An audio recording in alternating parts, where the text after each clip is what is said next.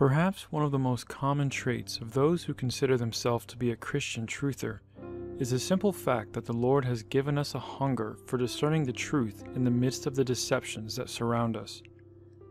It has already been revealed to many of us that much of what we once believed was tainted by the doctrines of men and, more importantly, the agenda of the enemy.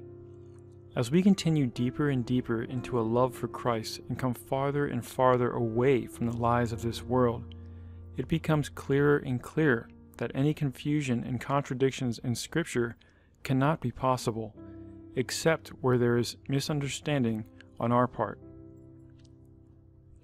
Over the last year, understanding the truth of the Word in the midst of the chaotic world of man-made theology has been at the forefront of the work that the Lord put on my heart. Videos like Faith is a Verb and Unlocking Romans 8 are just small pieces of what the Lord is showing me as I continuously seek the Spirit's guidance in clearing away any false theological assumptions that I once was content to trust in. Thankfully, through sincere prayer, reading, digging, fasting, studying, watching and begging the Spirit to clear away the fog so I can see more clearly, the Father has been taking me through a journey of understanding that I certainly wasn't expecting. There is much to consider and much to pray about as we all continuously seek the truth from the Spirit of God individually and corporately.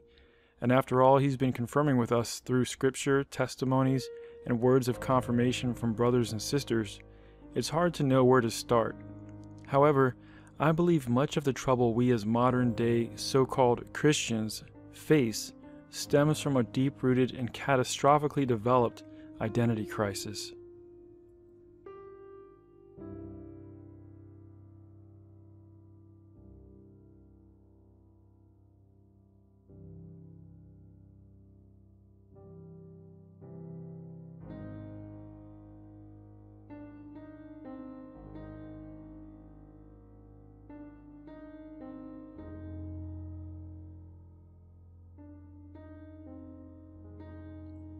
We'll address the commonly known Gentiles in a few minutes, but before we can fully understand this, we need to take a look at what the Scriptures tell us about the houses of Israel and Judah.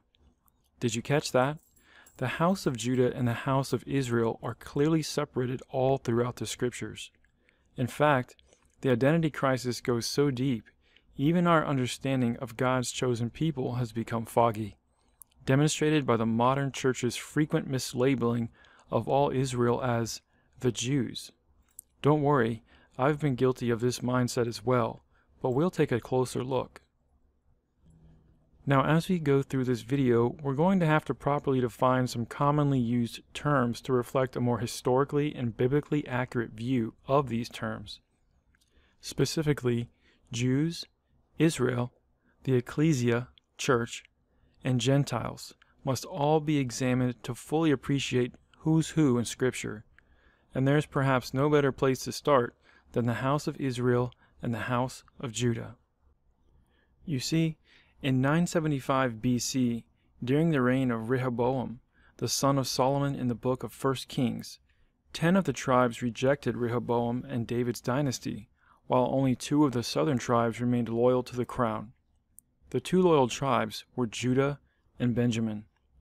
In the area of the northern 10 tribes, Jeroboam was crowned as their new king and instituted a standard in which the northern tribes would no longer have contact with the southern kingdom, and even pilgrimages to Jerusalem by the northern tribes was deemed unnecessary. Since that time, the northern kingdom was known as the house of Israel, and the southern kingdom was known as the house of Judah. It should be noted that additional passages in Scripture refer to the northern kingdom as Israel, Ephraim, Samaria, Isaac, the house of Israel, and the 10 tribes. The southern nation, which consisted of the tribes of Judah and Benjamin, was referred to as Judah, the house of Judah, or the Jews, and their capital being Jerusalem.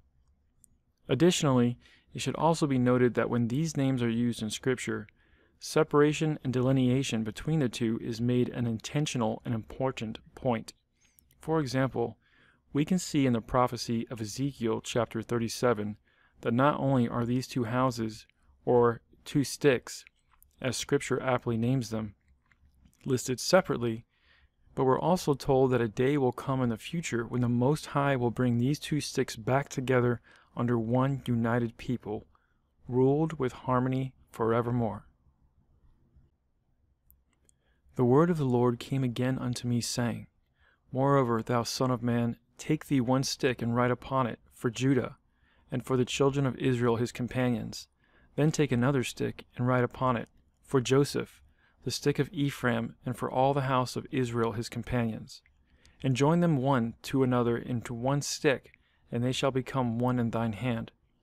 And when the children of thy people shall speak unto thee, saying, Wilt thou not shew us what thou meanest by these?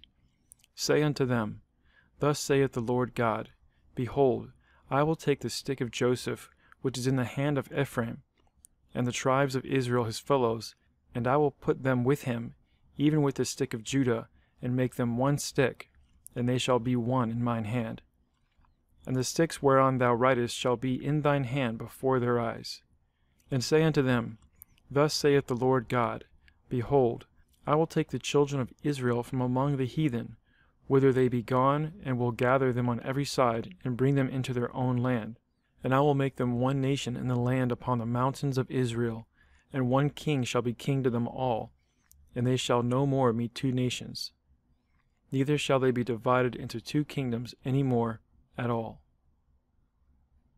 Another example of this clear separation in Scripture comes from 1 Samuel 11, verse 8, which is telling us of King Saul counting his troops at Bezek, when Scripture says, When he mustered them at Bezek, the people of Israel were 300,000, and the men of Judah 30,000. A distinct separation is mentioned here, the people of Israel and the men of Judah. And another quick example comes from Jeremiah chapter 3, verse 8, which says, And I saw, when for all causes whereby backsliding Israel committed adultery, I had put her away, and given her a bill of divorce. Yet her treacherous sister Judah feared not, but went and played the harlot also. So why is it important to clarify the distinction between those known as the Jews and those known as Israel? It's simple. Far too often, Christians of the Western world fail to differentiate between these two groups of people, and, in doing so, fall into major theological errors which leave them with an inappropriate understanding of God's Word. Often, we'll hear pastors, teachers, and theologians make sweeping remarks concerning the children of Abraham, mislabeling them all as Jews. But it is important to note that there was not a single Jew known as such upon the face of the earth earlier than 600 years after the death of Moses, about 1,500 years after Abraham was born. There were, of course, Hebrews and Israelites, but they were not Jews. In fact, a simple Bible word search will reveal that the word Jew wasn't first used in Scripture until 2 Kings 25:25. In his 1821 book, Critical and Expository Bible Encyclopedia, Canon Faucet writes that the idea that the house of Israel has been amalgamated and incorporated with the Jews is one of the most amazing errors in biblical history. We can't help but agree. In fact, this historic point is a commonly understood fact among those of the modern Jewish faith. So, now that it is clear that there is a scriptural distinction between these two kingdoms, it must also be made clear that after the dispersion of the northern kingdom of Israel in 721 BC, this kingdom made up of the 10 tribes never actually returned to the land either in biblical chronology or in known history. Further, it was prophesied in Ezekiel, Hosea, and Jeremiah that these tribes will not return to the land until the kickoff of the new millennium. Later, 2 Chronicles chapter 36 describes the captivity of the southern kingdom of Judah in approximately 606 BC, with their return to the land in the books of Ezra and Nehemiah occurring between the years of 536 and 432 BC. Additionally, it must be noted that Jeremiah prophesied that only they who were taken by Nebuchadnezzar to Babylon were to later return. Both Ezra and Nehemiah testify to the fact that historically, Only those taken by Nebuchadnezzar to Babylon did actually return, which can be read in Ezra chapter 2 and Nehemiah chapter 7. Now, with all this being stated, one simple question rises to the forefront of the mind. What happened to the northern house of Israel after they were scattered? This is a question that has been a topic of investigation, debate, and theory for centuries. However, we can be sure of a few things that the scriptures flat out tell us about these scattered tribes.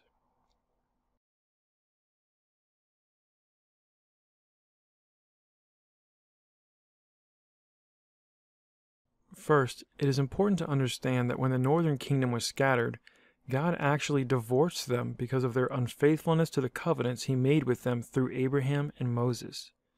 Jeremiah chapter 3, verse 6 through 8 tells us of the words the Most High had for faithless Israel in about 627 BC. The Lord said to me in the days of King Josiah, "Have you seen what she did, that faithless one, Israel? How she went up on every high hill and under every green tree, and there played the whore? And I thought, after she has done all this, she will return to me. But she did not return, and her treacherous sister Judah saw it. She saw that for all the adulteries and all the faithless one Israel, I had sent her away with a decree of divorce. Yet her treacherous sister Judah did not fear, but she too went and played the whore." Because Ephraim, otherwise known as the house of Israel or the northern kingdom, continued to ignore the warnings of God's prophets and constantly provoked God with idolatry and lawlessness, it was finally time for the prophecies of Moses and Isaiah to come to pass. In the 8th century BC, hundreds of years after Moses' words were written down, and just in the wake of the warnings of Isaiah, the Lord allowed the Assyrian army to gain power and turn their sights on Israel.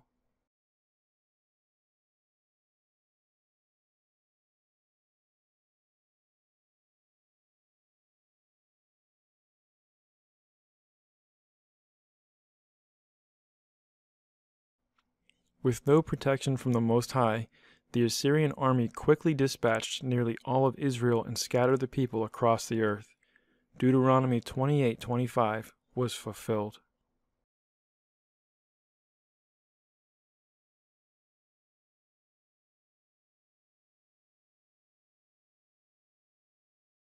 But it is also important to note that this prophecy of the scattered tribes was actually the plan of God from the very beginning. Consider the moment when Jacob blessed Ephraim and Manasseh in Genesis chapter 48. In verse 17, Joseph notices that when blessing the two sons, his father Jacob did something odd. He placed his right hand on Ephraim, the younger of the two, and placed his left hand on Manasseh, the older. When Joseph resisted this move, thinking it was an error, his father Jacob stated the following: "I know, my son, I know. He also shall become a people, and he also shall be great. But truly his younger brother shall be greater than he, and his descendants shall become a multitude of nations." So he blessed them that day, saying, "By you Israel will pronounce blessings, saying, God make you as Ephraim and as Manasseh."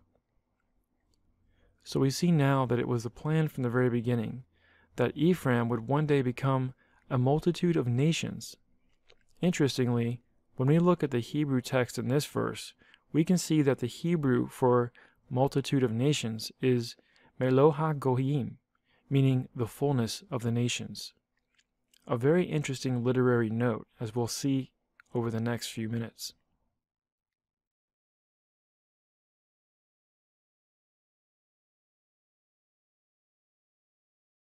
So why is this Hebrew statement so important to us? Well, I think it's time for us to discuss the word Gentile and see if everything starts to click into place. You see, all throughout Scripture, in both the Old Testament and the New, we find that when the Gentiles are mentioned in both the Greek and Hebrew texts, it is simply referring to the nations, those of the world who don't worship the one true God.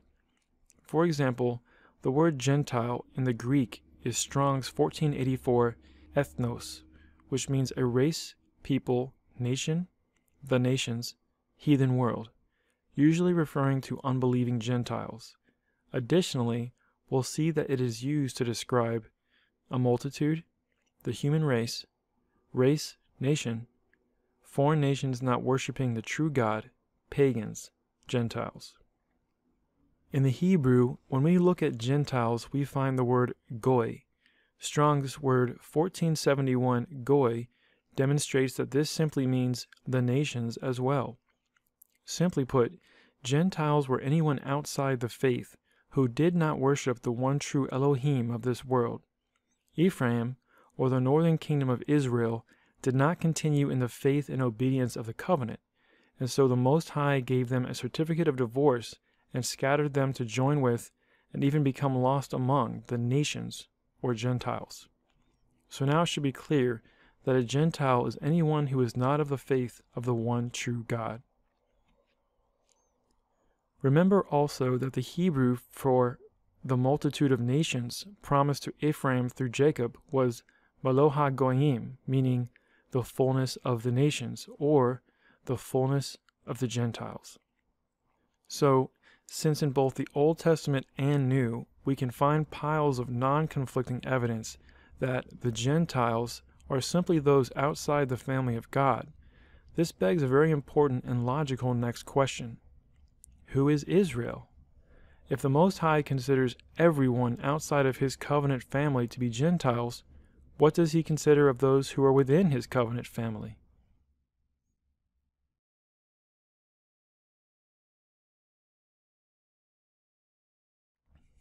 In Romans chapter 9, we are given a very strong clue as to the answer of this very question. In verses 6 through 8, we're told this: "But it is not as though the word of God has failed, for not all who are descended from Israel belong to Israel, and not all are children of Abraham because they are his offspring. But through Isaac shall your offspring be named. This means that it is not the children of the flesh who are the children of God, but the children of the promise are counted as offspring."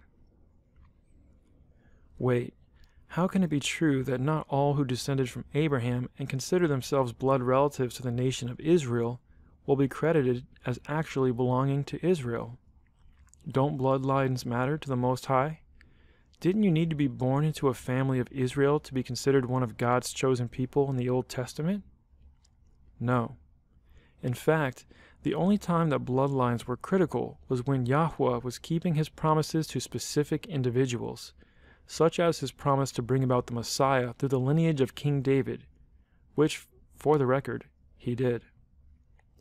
In fact, we see in the Old Testament that Goyim, or Gentiles, were able to join the family of God's people with the same acceptance as a native-born Hebrew under the original covenant system. After being accepted into the covenant family, they were no longer considered Gentiles or of the nations, since they had joined in the ways of the Most High and were now considered a part of the Israeli family. Consider the words of the Most High in Exodus chapter 12, verse 48. "And when a stranger shall sojourn with thee, and will keep the Passover to the Lord, let all his males be circumcised, and let him come near and keep it. And he shall be as one that is born in the land, for no uncircumcised person shall eat thereof."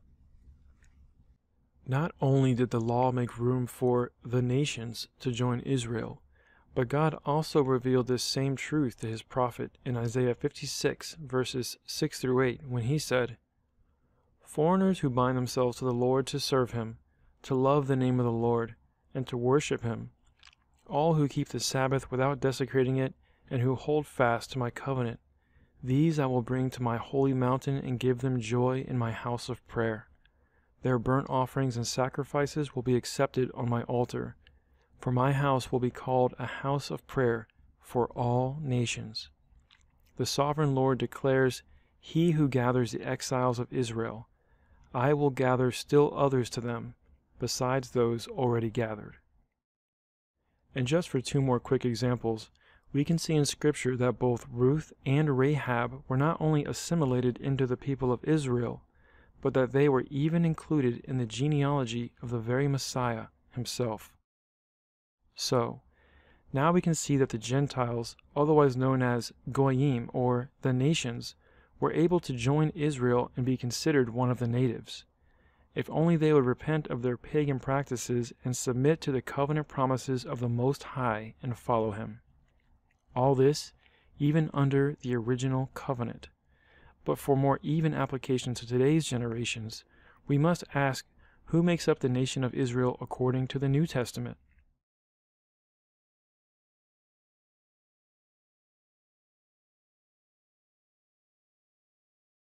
Paul tells us plainly that the physical children of the flesh, the blood lineage of Abraham, are not counted as the blessed offspring of Abraham by birth, but instead, the children of the promise are regarded as his offspring.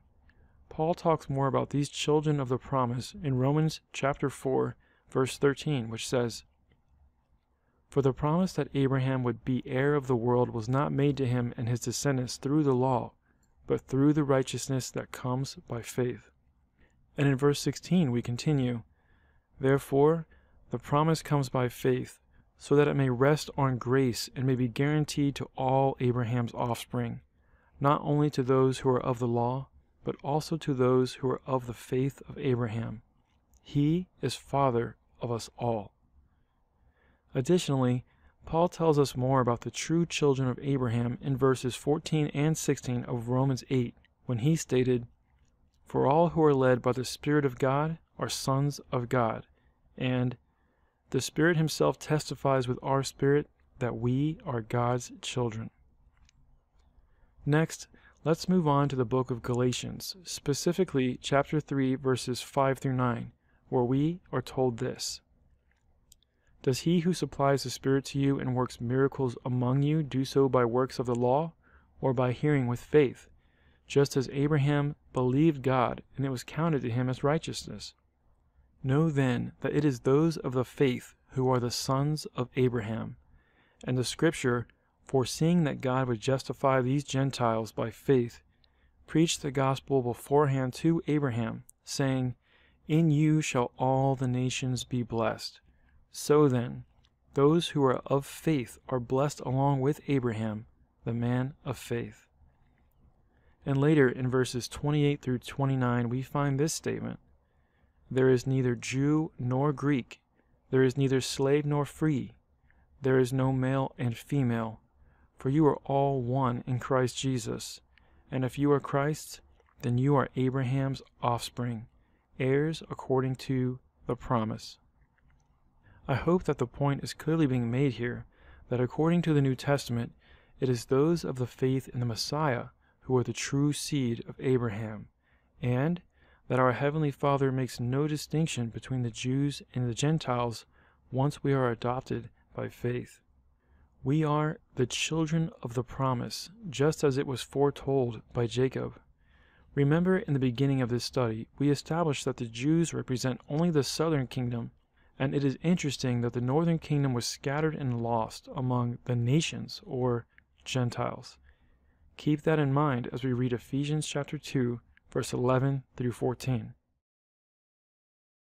"Therefore remember that at one time you Gentiles in the flesh, called the uncircumcision by what is called the circumcision, which is made in the flesh by hands, remember that you were at that time separated from Christ, alienated from the commonwealth of Israel, and strangers to the covenant of promise, having no hope and without God in the world.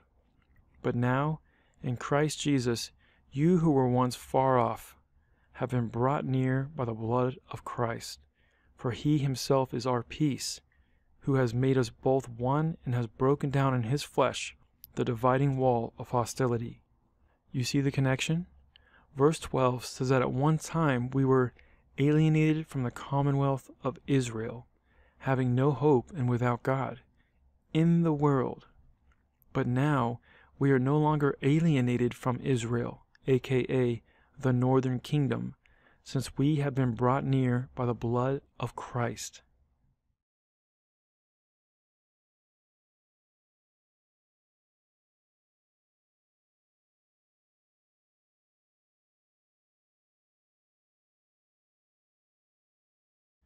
It must also be noted here that there is no distinction in Scripture between the so-called church and any gathering of Israelites who are bonded by faith.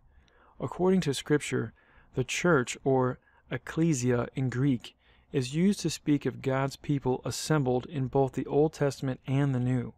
In fact, when the word used for the assembly in the Old Testament Hebrew is cited, we get the word kahal, which means assembled or to gather as an assembly or congregation, identical to the Greek word ecclesia used in the Septuagint.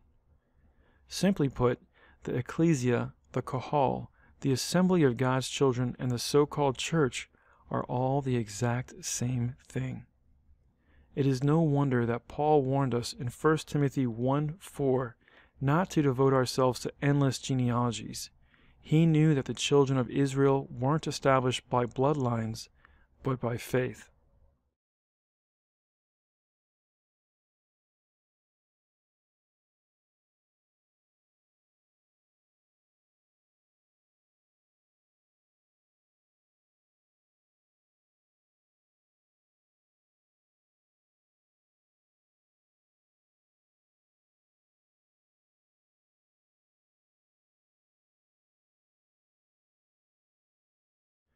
But this is just the beginning of our understanding, especially as it pertains to the significance of our identity in the Messiah. These scriptures unlock a powerful knowledge that has a dramatic effect on both the full purpose of the gospel, what's known as the mystery of the gospel, and the prophecies foretold all through Scripture concerning the return of Israel. You see, earlier we read in Jeremiah that God divorced Israel and sent her away to be scattered among the nations, or Gentiles. But we also know that it was foretold by the prophets that a day would come when the Most High would regather his people into the land that he gave our ancestors. Although there are many prophecies concerning this regathering from Jeremiah, Isaiah, and Ezekiel, for now, let's just look at an example from Isaiah 43, verses 5 through 7. Do not be afraid, for I am with you. I will gather you and your children from east and west and from north and south. I will bring my sons and daughters back to Israel from the distant corners of the earth. All who claim me as their God will come, for I have made them for my glory. It was I who created them. And another example from Ezekiel chapter 37, verses 21 through 22. And give them this message from the sovereign Lord. I will gather the people of Israel from among the nations. I will bring them home to their own land and from the places where they have been scattered. I will unify them into one nation in the land. One king will rule them all. No longer will they be divided into two nations.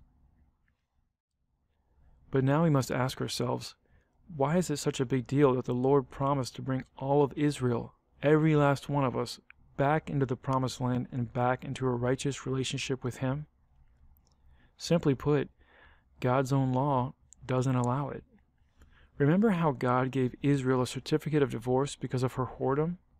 Well, as it turns out, according to the Word of God, it is unlawful to remarry any formerly divorced spouse that has been defiled by another man. Consider Deuteronomy chapter 24, verses 1 through 4. When a man takes a wife and marries her, if then she finds no favor in his eyes because he has found some indecency in her, and he writes her a certificate of divorce and puts it in her hand and sends her out of his house, and she departs out of his house, and if she goes and becomes another man's wife, and the latter man hates her and writes her a certificate of divorce and puts it in her hand and sends her out of his house, or if the latter man dies, who took her to be his wife, then her former husband who sent her away may not take her again to be his wife, after she has been defiled. For that is an abomination before the Lord, and you shall not bring sin upon the land that the Lord your God is giving you for an inheritance. So, if God divorced Israel, who played the harlot and whored after other gods, how is it then that the Most High would be able to become unified to her once again? How could Israel ever become the bride of Christ?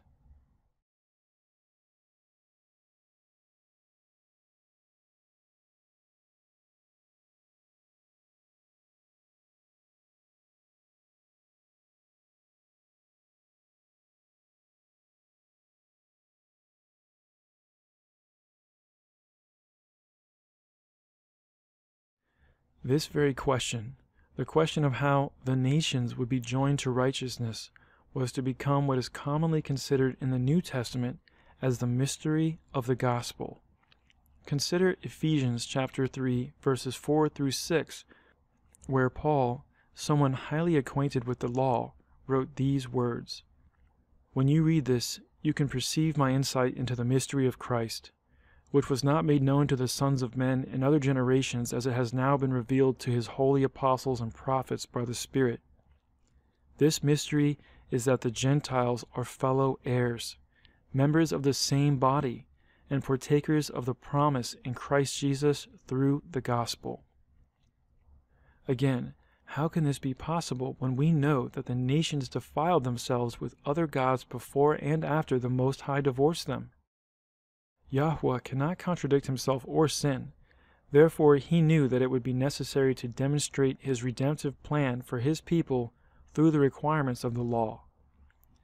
So, why was the mystery of the gospel revealed to someone like Paul, who was so well acquainted with these laws? Simply put, it was because an understanding of the law was crucial in seeing this mystery truly unfold. Romans chapter 7, verses 1 through 3. Or do you not know, brothers, for I am speaking to those who know the law, that the law is binding on a person only as long as he lives? For a married woman is bound by law to her husband while he lives, but if her husband dies, she is released from the law of marriage. Accordingly, she will be called an adulteress if she lives with another man while her husband is alive.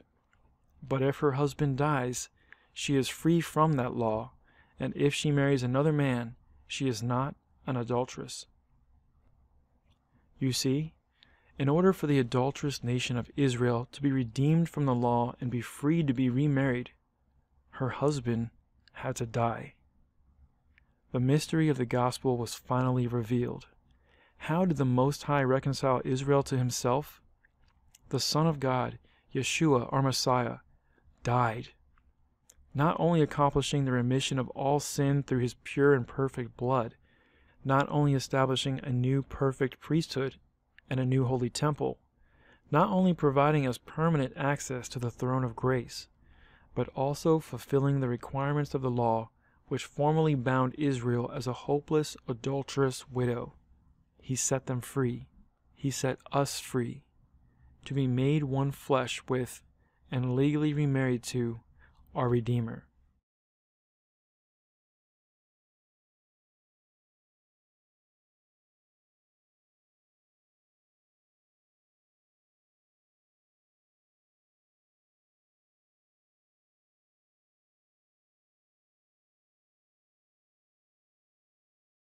So, what does this mean as it pertains to the prophecies of the return of Israel or the nations to the Promised Land? I believe that although there certainly is a spiritual component to this prophecy that we could say is already being fulfilled in us right now as we return to the faith of the Most High through our Messiah, many scholars, including historic and modern-day Messianic Jewish scholars, believe that this prophecy is yet to be fulfilled. In fact, I encourage you to research this matter and find that it is almost universally accepted among the current Jewish nation that the 10 lost tribes of Israel are yet to be regathered into the land in a future fulfillment of scriptural prophecy. For more information on the future fulfillment of this prophecy and how we as the nations have been truly grafted into the house of Israel, check out the 119 Ministries video, Grafted In, and The Lost Sheep. I'll be sure to link these resources as well as many more mentioned in this video in the description box below. But just for now, after understanding the true nature of our identity as those grafted in from the scattered among the group of nations, or the Maloha Goyim, referenced by Jacob as the descendants of Ephraim all the way back in Genesis chapter 48, we can truly get a better appreciation of what Paul meant in Romans 11 verses 25 through 26 when he said, "Lest ye be wise in your own sight, I do not want you to be unaware of this mystery. Brothers, a partial hardening has come upon Israel, until the fullness of the Gentiles has come in. And in this way, all Israel will be saved." The implications of this incredible truth from the scriptures is vast, and I'm certain that understanding this brings about a host of new questions in anticipation of future prophetic fulfillment. More importantly, what does this all mean for us as children of Abraham, children of the promise? In subsequent videos, we'll dive more deeply into answering these important questions. Be sure to subscribe and click the notification bell to be informed when the subsequent videos are released for viewing. But for now, we can at least see some flaws in one of the predominant man-made doctrines of the 19th century, specifically dispensational theology. For example, a dispensationalist might tell you that the words of our Messiah in the Gospels, the book of Hebrews, the book of James, and a few others, are not for the Gentiles, but for the Jews only. But we can see clearly now that this line of reasoning doesn't make any sense. Why would Yeshua and many of the apostles only be teaching to one of the 12 tribes of Israel? Think about that. The truth is, we are Israel, grafted in under the house of Ephraim. Therefore, even under a dispensational mindset, the teachings of these scriptures must have been, at the very least, for all Israel, including those grafted in as children of the promise since the days of Abraham.